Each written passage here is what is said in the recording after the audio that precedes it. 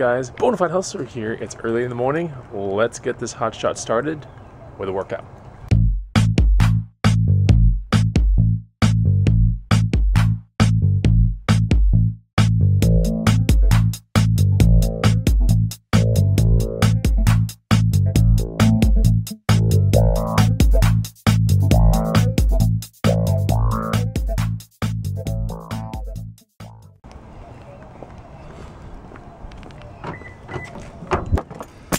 It's all ready to go. Telephone, gains, coffee, gear shifter. Let's get this day started. So I'm on 3-week rotation kind of things on my workout, you know, and I'm approaching the last 2 days of another 3 weeks. And it is definitely difficult. I'm gonna be switching it up again. And yeah, so programming is so important. If you want to get the best results with fitness, you have to have intense amounts of programming. Like, the human body gets used to a lot of things quickly. If you want results over results over results, you have to get your programming in check. So, anyways, I'll have to be working on that this weekend, programming for my wife, myself, for another 3 weeks, basically. All right, let's get to the gym. After that, some studying after that. I don't know if I'm gonna get a ride in or something like that, but if not, then I'll do a hot shot. You might be wondering, why are you going to the gym at 8 in the morning? Don't you usually go at 6 in the morning? True, I do. Last night, I went to go see this guy.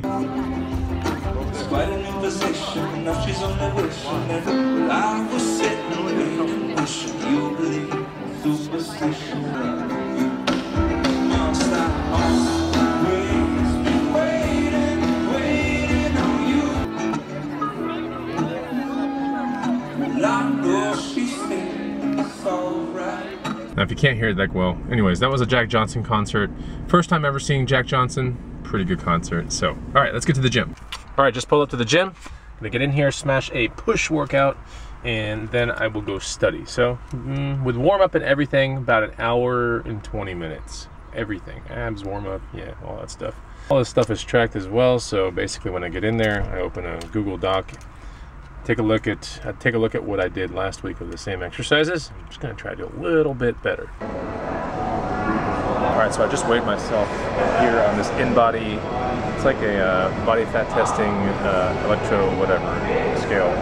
Anyways, there's a name for it. It eludes my mind right now. But anyways, weighed it in about 189 pounds at 11% body fat. It's pretty good. I don't know. I might just stay at 189 for the rest of the summer. I might decide to get a couple more pounds on me. We'll see.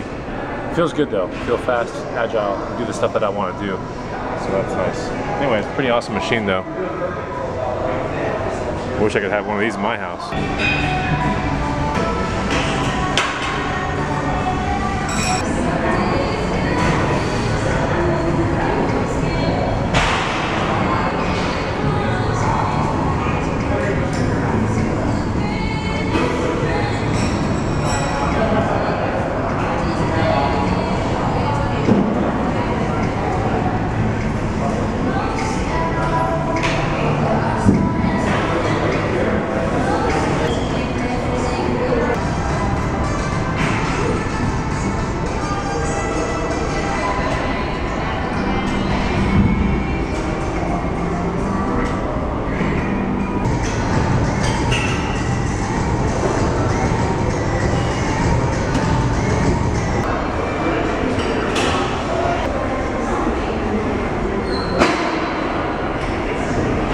All right, got done with the workout. You know, I can honestly tell that just me having some adult beverages last night at that concert, you know, even though I was pretty hydrated and whatever, I could totally feel it here in the gym today. So I'm not saying I'm never gonna do that again. I think life's a big balance, you know, you got to figure out some of the things that you like to do, your vices, whatever, and balance it with some of your physical goals and monetary goals and love goals, whatever. But I honestly felt like I got hit by a garbage truck the entire workout. It just was really, really hard. So, but I did it. Most important thing is I did it. I'm not in the most optimal condition right now, but I'm still in. I think that's what really sets people apart from the doers versus the sayers. Is sometimes you just have to get in there and duke it out. That's basically it. So I'm gonna go do some work at the coffee shop and beautiful day today. I mean, beautiful. I gotta get some outside time. I can't wait to see my table at the house. Oh, my table. But yeah, let's get to the coffee shop and start working on this guide. Today we also finalized the seminar stuff for the meetup in June. You guys gotta go check it out. Do me a favor, check out the first link down below, the Green Room Meetup. It's open to the public this year. And it's basically a Wednesday through Saturday kind of meetup week event thing. And each day we do awesome stuff. You get to be around a bunch of resellers. We do morning stuff, we do live thrifting, we have the Saturday garage sale caravan, we have the seminar on Thursday with speakers that are gonna be talking about eBay, Amazon, private label stuff, drop shipping. We also have the final event on Saturday night at a ranch. I mean, it's gonna be awesome. I want you guys to come. If you can make it, come check it out. It's early June, 6, 7, 8, and 9. So if you can make it into Austin, Texas, definitely gotta check it out. First link down below, and you get to see kind of what goes down on Meetup Week.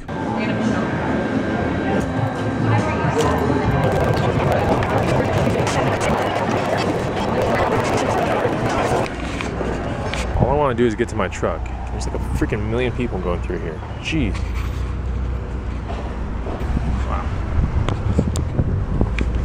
I think this got rated as the busiest parking lot in the USA. I'm just kidding, I just made that stat up, but I think it is, really.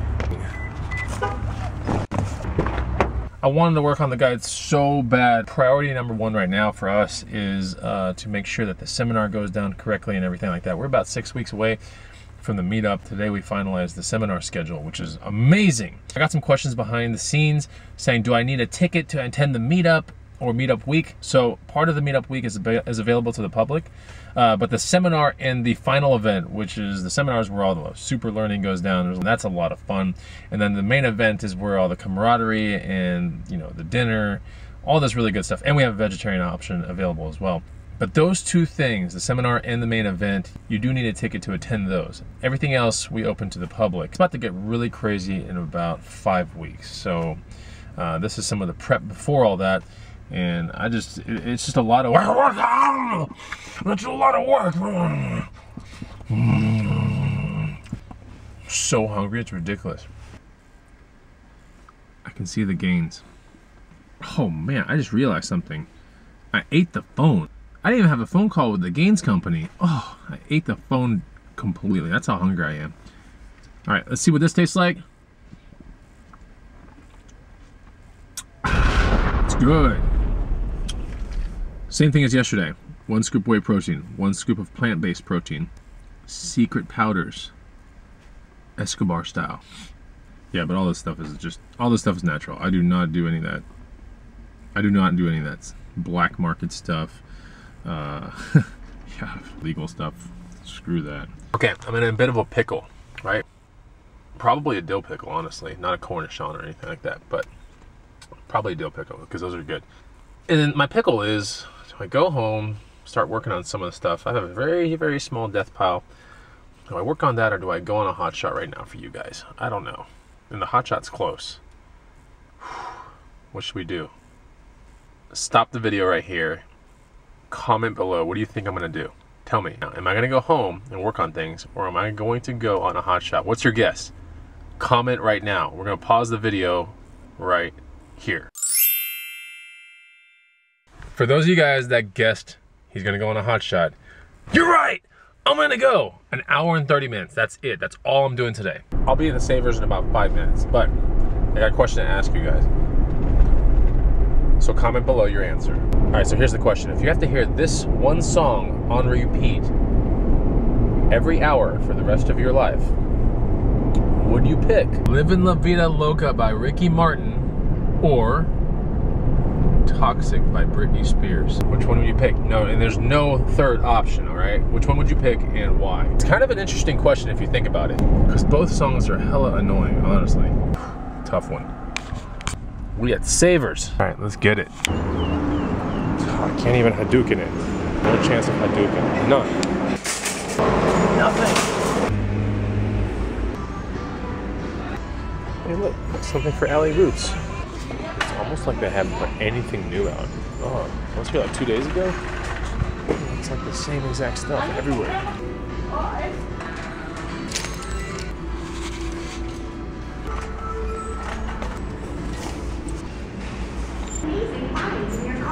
This is interesting.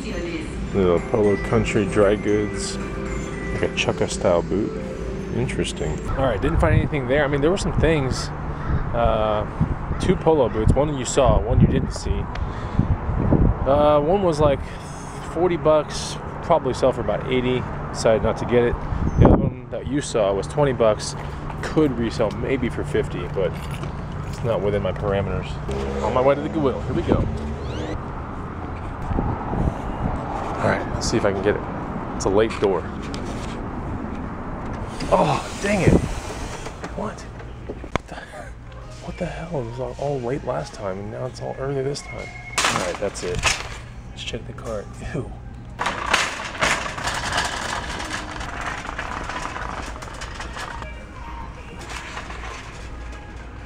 Whoa, sweet. Scoping out the bag section. Don't see anything yet. All right, 15 bucks. I might get into these. These are Oscar Sport fur boots. I mean, tons sold on eBay. Tons. So yeah, maybe if I can optimize my keywords, I'll land at the top here. But looking like about a $100 sale. I'm also going to be grabbing these Patagonia Ranger Smith boots. 20 bucks. I'm going to be aiming for about 100.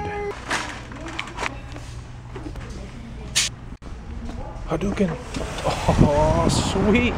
I think I got it. I think that Hadouken worked though. Man, I don't know if I'll get to TLP today, maybe. Maybe if I find a super sweet $1,000 table or so. Did you guys hear on my last vlog that the bench to the table I bought 2 days ago? The bench. Did you guys hear what the bench costs? Mind you, my table and my bench are in very, very good condition. But the bench, $837. What? Holy moly, it makes me want to sneeze and all the cheddar just goes flying out, bam. I'm telling you, that's just too big of a cheddar hit right there. I cannot believe it. I'm keeping it. I'll believe that. Okay, another assignment real quick. I just thought about something in there. All right, here we go. Ready? Take the word cheddar and put it into a famous movie title and post it down below. I want to see how many crazy cheddar movies we can come up with. So, you know, if you're like, oh, you know, I really like Mystic Pizza, and call it Mystic Cheddar, right? Or make me laugh, that's your assignment. I want to see some good ones. Oh yeah, you remember that wooden fish that I dropped off at the booth? You'll see it in a upcoming ride along. I picked it up for 20 bucks at a garage sale. That fish sold in my booth, and they netted me a check, or the amount of $58. Pretty good, right? For a fish, a wood fish, sweet. Any more wood fish around here? Anyone wanna take a ride up the Cheddar Stream, huh? You wanna spawn a little bit? I'm telling you, man, that thing was badass. I need to find more of those. At the family store, last week, a couple days ago, they had a big Asian discount, so I was able to go in. I don't have a family yet. I mean, I have a wife. I got dogs. I guess they would let me in if I took my dogs here, my wife. I guess that's my family. Maybe they have a big Asian discount today. Have you thought about some cheddar movies yet? Let me know. Let's get in this place. Sweet table, bro.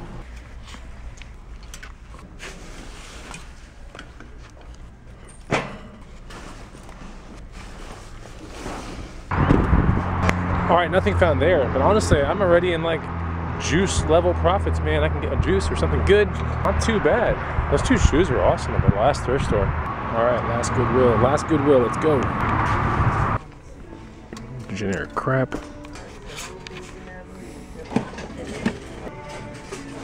All right, so didn't find anything there, but you know what? That one Goodwill, I've only been on this, by the way, I've only been on this hot shot for like an hour. So, you know, finding those 2 boots for an hour, it's pretty good, you know?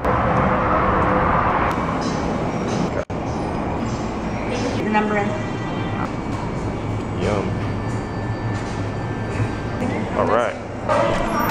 Okay, so I decided to get a fresh watermelon juice. Let's try this watermelon one. It is much better than, oh my God, it's much better than 2 days ago watermelon, or 3 days ago, whenever I got it. So imagine a watermelon, it's freshly juiced, nothing else, no extra sugar. They don't even have stevia, any kind of sweeteners in that place. It's crazy. I'm gonna shoot those boots today and get them up by this evening.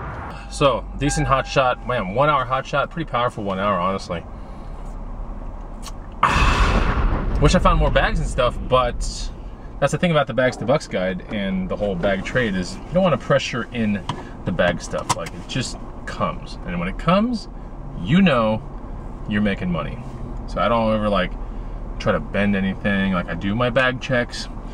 I stick with the brands that I know and I wait. Quite honestly, bags pop up all the freaking time, man.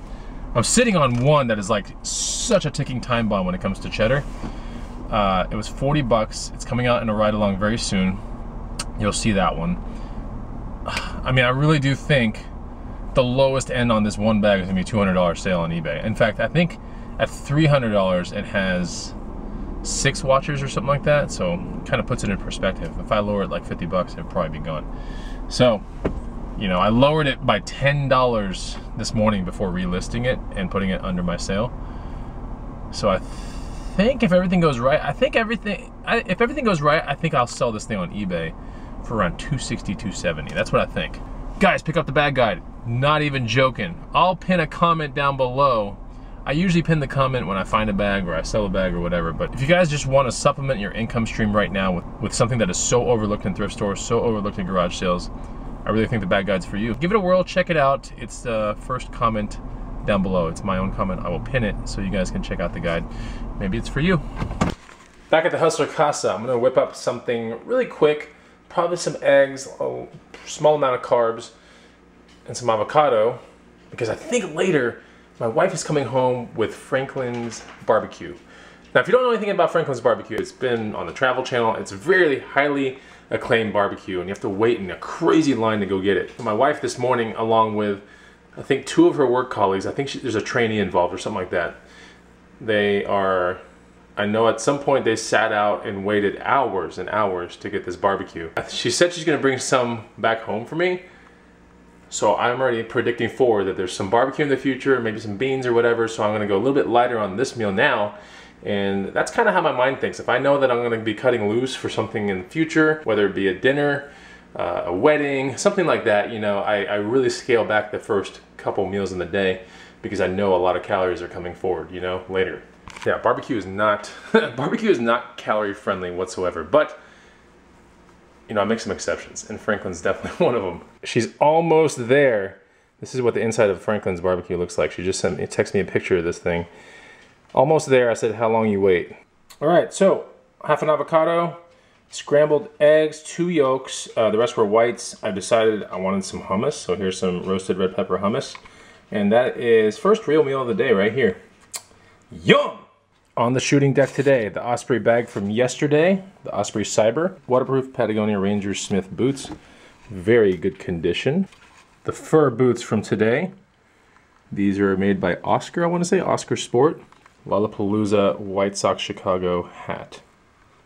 A little bit harder to find, but pretty cool. Puff embroidery, flex fit back. That's going up today as well. So I thought something stuck on the bottom of the sole, but it looks like something melted a little bit on the sole here. It'll probably bring down the price like 10 or 20 bucks. All right, before I start editing this vlog, this is where all my heavy boxes go, towards the bottom. You can see some over here. My shoe wall is basically right there.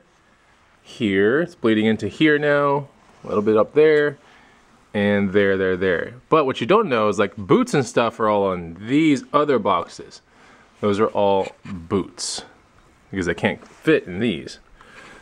So this is kind of like the shoe section right now, from here all the way over there. There's like a backpack in one of the bags, but for the most part, these are all shoes.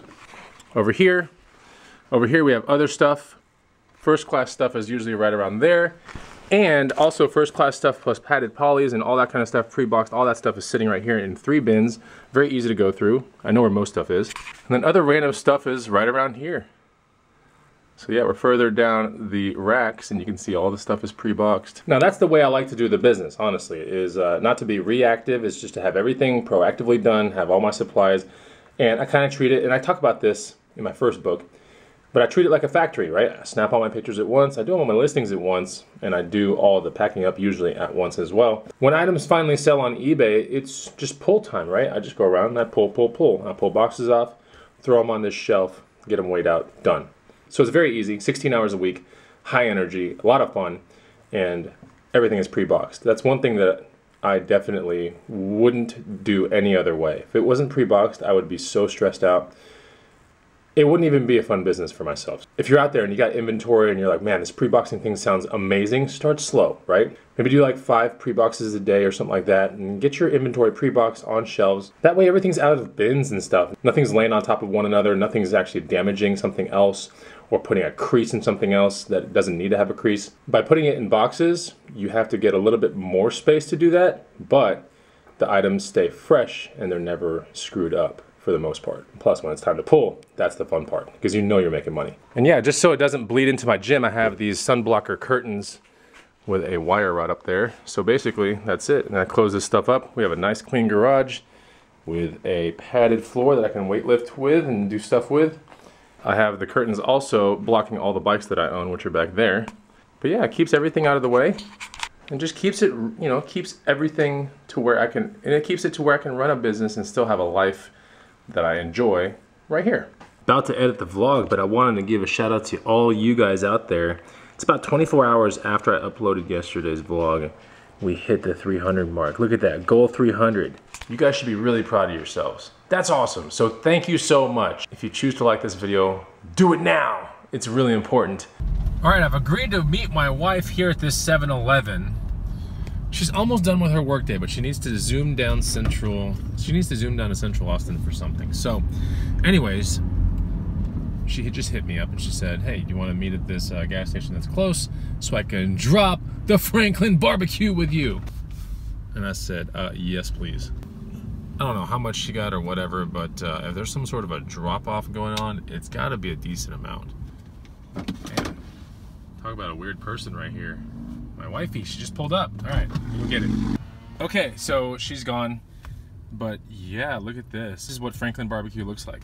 All right, forget this part right here. But looks like the barbecue sauce is there, or maybe here. There's probably some beans in here, some potato salad, which she said was really, really good.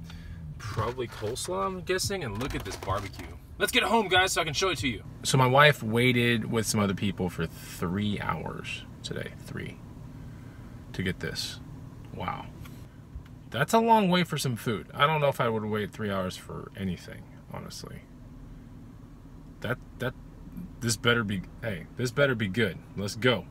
Okay, so let's just get to the important stuff. The brisket, all the barbecue. Yeah, there's some potato salad right here. My guess is I'll probably eat some of this for dinner. So I'm gonna have a little bit right now. And we have some sauce to dip it in. So I'll let you know right here.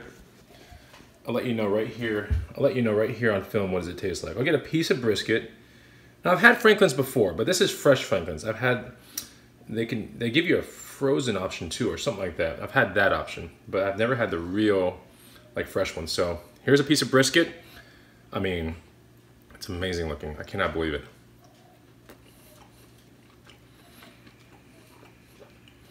Yeah. To me, this is the best barbecue in Austin, Texas. Hands down. The Salt Lick would be very, if you've ever heard of this place called the Salt Lick, which we took people on the second green room meetup, we took them to the Salt Lick. That's my second favorite. It is unbelievable. Now there's other stuff here. Looks like maybe pulled pork or, I don't know. And then there's a rib right here. There's a sausage right there. It's all in the brisket though.